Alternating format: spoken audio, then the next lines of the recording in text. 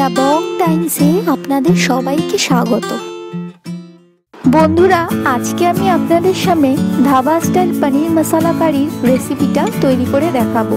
এই পনির রেসিপিটা আপনারা তন্দুরি রুটি, রুমালি রুটি এগুলোর পাশাপাশি ভাতের সাথেও খেতে পারবেন। আসুন দেখে নিই এই রেসিপিটা করতে আমার কি কি লাগছে। তবে তার আগে রেসিপিটি ভালো লাগলে লাইক, শেয়ার ও কমেন্ট করে দেবেন এবং নিচের লাল সাবস্ক্রাইব বাটনটা ক্লিক করবেন।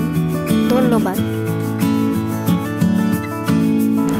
ধাবা স্টাইল পনির মশলা কারি তৈরি করার জন্য আমি এখানে নিয়েছি 500 গ্রাম পনির, আদা রসুনের পেস্ট নিয়েছি, এখানে টমেটো পিউরি নিয়েছি, কসুরি মেথি, স্বাদ অনুযায়ী চিনি। রান্নাটা আমি রিফাইন্ড অয়েলে করব, তাই আমি এখানে রিফাইন্ড অয়েল নিয়েছি, নুন, পেঁয়াজ কুচি, ধনেপাতা কুচি, এখানে টক দই নিয়েছি, টক দইটাকে আমি খুব ভালোভাবে ফেটিয়ে নিয়েছি, এখানে নিয়েছি বাটার, আর নিয়েছি কিছুটা কাঁচা লঙ্কা। ফোড়নের জন্য আমি নিয়েছি 2টো শুকনো লঙ্কা, স্টার অ্যানিস, দারচিনি, লবঙ্গ, ছোটো এলাচ, আর লাগছে কিছুটা আস্ত জিরে, নিয়েছি একটা তেজপাতা, হিং নিয়েছি। গুঁড়ো মশলার মধ্যে আমি নিয়েছি ধনের গুঁড়ো, এখানে আমি নিয়েছি কাশ্মীরি লাল লঙ্কার গুঁড়ো, জিরের গুঁড়ো, হলুদ গুঁড়ো, গরম মশলার গুঁড়ো, আর ঘি নিয়েছি আমি। ধাবা স্টাইল পনির মশলা কারি করার জন্য আমি পনিরগুলোকে লঙ্কার গুঁড়ো এবং হলুদ দিয়ে খুব ভালোভাবে ম্যারিনেট করে নেব। পনির যেহেতু খুব ডেলিকেট হয়, তাই মাখার সময় আমাদের খুব কেয়ারফুলি জিনিসটাকে মাখতে হবে যাতে ভেঙে না যায়। পনিরটা আমার ম্যারিনেশন করা হয়ে গেছে, এবার আমি এটাকে 10 মিনিটের জন্য রেখে দেব। আমি ম্যারিনেট করা পনিরগুলোকে একটু বাটার আর রিফাইন্ড অয়েল দিয়ে ভেজে নেব।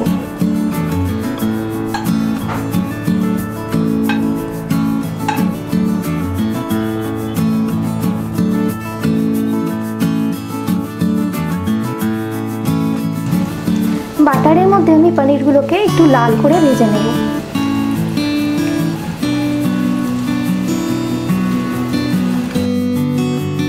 পনিরগুলো আমার একটা পিঠ ভাজা হয়ে গেছে, এবার আমি আরেকটা দিয়ে উল্টিয়ে এটাকে ভাজতে দিয়েছি। 2টো পিঠ কড়া করে ভেজে নিয়ে আমি তুলে নেব। দেখুন পনিরগুলো ভাজা হয়ে গেছে, আমি এবার এগুলোকে তুলে নিচ্ছি।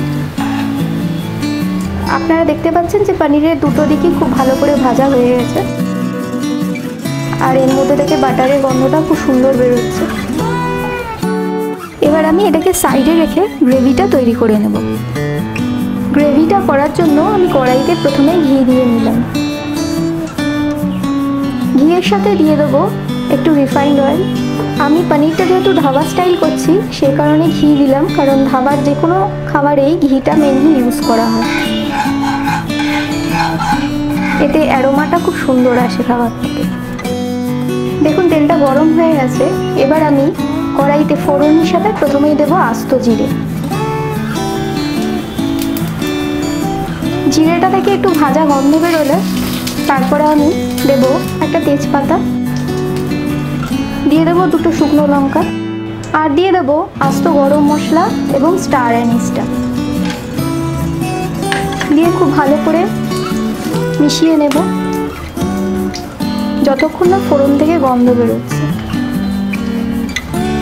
ফোড়ন থেকে খুব সুন্দর একটা গন্ধ বেরোচ্ছে, তাই আমি এই মুহূর্তে দিয়ে দেবো হিং,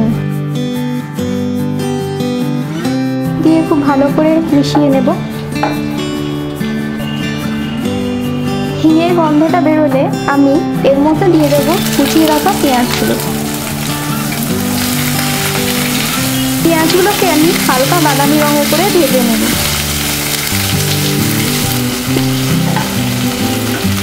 এর মধ্যে আমি দিয়ে দেব আদা রসুনের পেস্ট, দিয়ে পেঁয়াজটার সাথে এটাকে ভেজে নেব।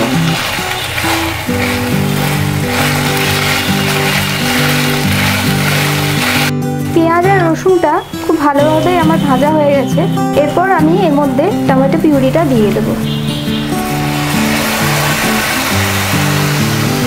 এর মধ্যে কয়েকটা কাঁচা লঙ্কা আমি ভেঙে দিয়ে দেব, দিয়ে খুব ভালো করে মিক্স করে নেব।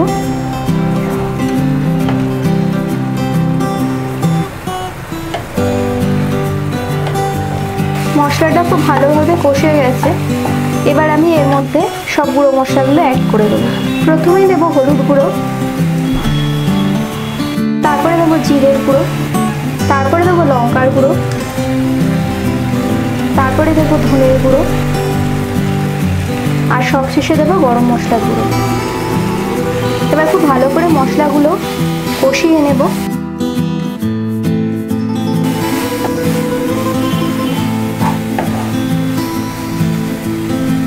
মশলাটার মধ্যে আমি এবার কসুরি মেথিটা দিয়ে দেব,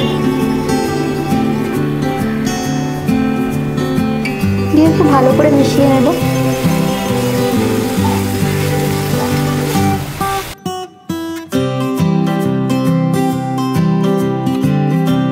এরপর এর মধ্যে আমি ফ্যাটানো দইটা মিশিয়ে দেব।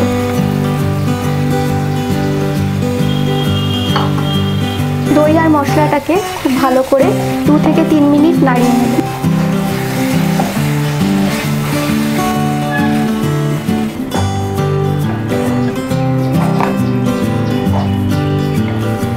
দেখুন মশলাটা থেকে তেল ছেড়ে গেছে। এবার আমি এর মধ্যে আন্দাজ মতন জল ঢালবো।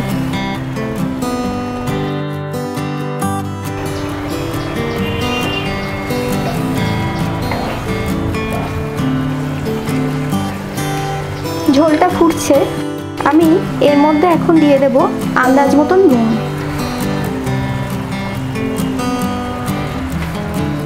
এরপর দেব আন্দাজ মতন চিনি, দিয়ে খুব ভালো করে মিষ্টিটা আর নুনটা মিশিয়ে নেব। ঝোলটা ফুটে গেছে, আমি এখন এর মধ্যে ভেজে রাখা পনিরগুলো দিয়ে দেব।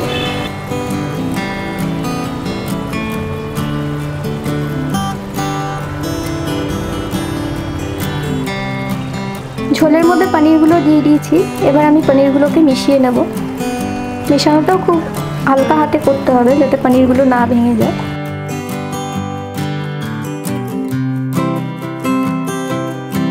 আমি ঢাকনাটা চাপা দিয়ে দিলাম। 2 মিনিট পর আমি ঠিক ঢাকনাটা খুলে গ্যাসটা অফ করে দেব। ধাবা স্টাইল পনির মশলা কারি একদম তৈরি। আমি গ্যাসটা অফ করে দিলাম। এর মধ্যে কুচিয়ে রাখা ধনেপাতাটা আমি ছড়িয়ে দিলাম। এই ধাবা স্টাইল পনির মশলা কারিটা খেতে অপূর্ব হয়। আশা করছি আপনারা বাড়িতে ট্রাই করবেন এই রেসিপিটি এবং আপনাদেরও ভালো লাগবে। ভিডিওটি এতদূর দেখার জন্য ও সাপোর্ট করার জন্য আপনাদের ধন্যবাদ। সকলে ভালো থাকবেন।